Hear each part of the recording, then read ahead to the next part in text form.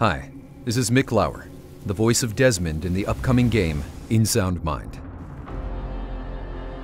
Today I'll be giving you a walkthrough of the many puzzles that await you in the town of Milton Haven. In Sound Mind is a psychological horror experience, focusing on old-school fun horror gameplay. Players wake up in an eerie old building, playing Desmond Wales, the small-town therapist, and our main protagonist. As he explores the old building, Desmond soon discovers special cassette tapes that contain recorded sessions with his patients. By playing the tapes, Desmond enters the puzzling psyches of the individuals. Doc, are you there?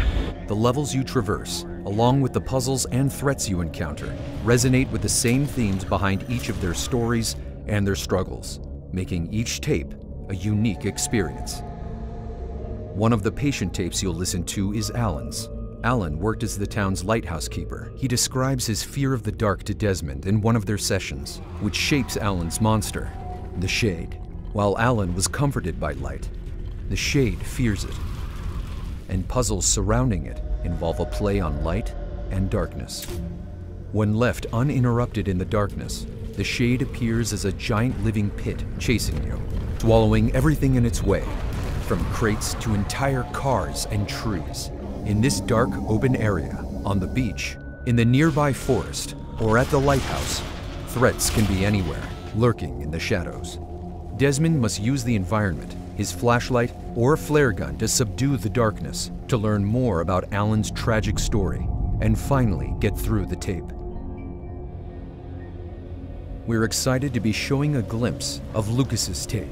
Lucas is a veteran who served as an experienced radio man in the war. He tells the story of the war, how radio practice and marksmanship shaped his life, decades later leading him all the way to small-town Milton Haven.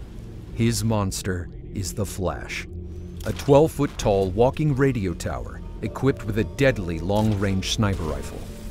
Desmond will have to cover much terrain as the Flash dwells in the forest surrounding the town, and through the use of a special radio device.